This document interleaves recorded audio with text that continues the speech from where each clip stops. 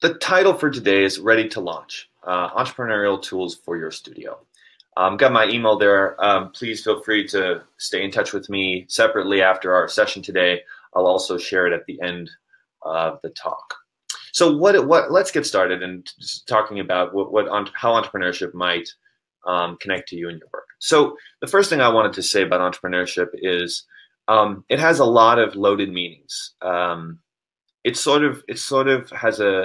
It's a signal in some ways. When we hear the word entrepreneurship, it's sort of like seeing fire or seeing smoke in the distance, right? And when we see smoke in the distance, we can see that it's smoke, but it also indicates to us that there's likely a fire nearby, right? And the question really is, when we see that smoke, is the fire a campfire, which is perhaps benign, or is it a forest fire, right? Which is certainly not benign, something that's dangerous. And this is a sort of analogy that I like to use in describing entrepreneurship, because often when we hear the term, we react in one way or another depending on how we have interpreted the term, what we think it means, right? It either signals maybe an invitation to think creatively and find interesting ways to solve problems, or it could signal sort of resources or a way of thinking that might be antithetical to art making, right? It could be a warning to sort of stay away.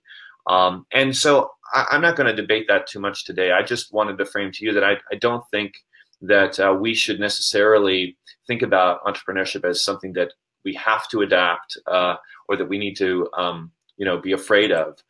But I do think defining it in some concrete way might help us understand the ways in which those tools might be applicable. So I also think that entrepreneurship in music might be a little bit different than it exists in other fields. So let's talk about definitions.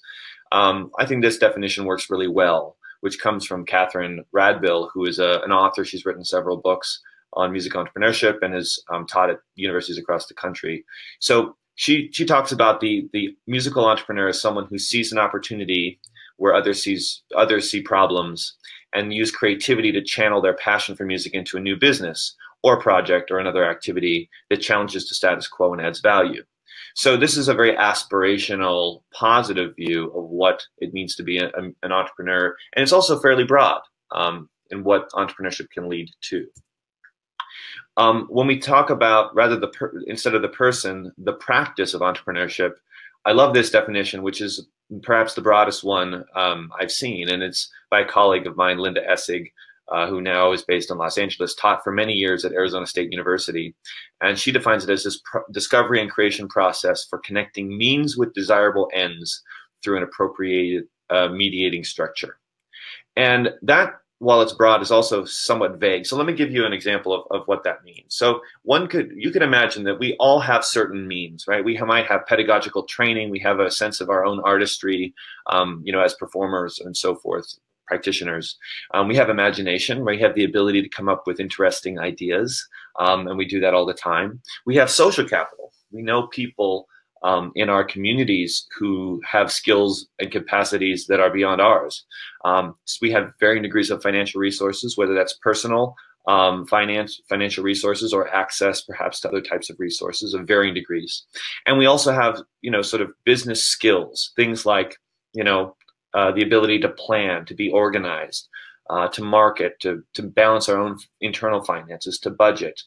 Softer skills like the ability to identify opportunities, relative ability to manage and tolerate risk. Now, we don't have all of these means equally, of course, but these are sort of categories of resources or assets that we can draw from to create projects and to engage in entrepreneurial action. So the mediating structure is just basically the way, sort of the channel through which we apply our means to create value. So that could be a private music studio. Perhaps many of you have a private music studio. It could be either through a nonprofit educational organization. So perhaps if you work at one of those or teach through another community music school, that would be an example. Perhaps some of you have your own nonprofit organizations as well. And it doesn't have to actually, manifest through the formation of a venture. We could actually engage in entrepreneurship in creating value through individual projects, whether they're alone or in collaboration with others. So what are the ends that we can actually achieve?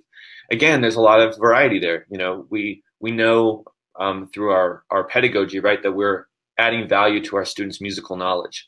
We're helping them grow, whether we're preparing them for collegiate study or beyond, or just for you know, lifelong love of music. These are sort of tangible ends to a certain degree.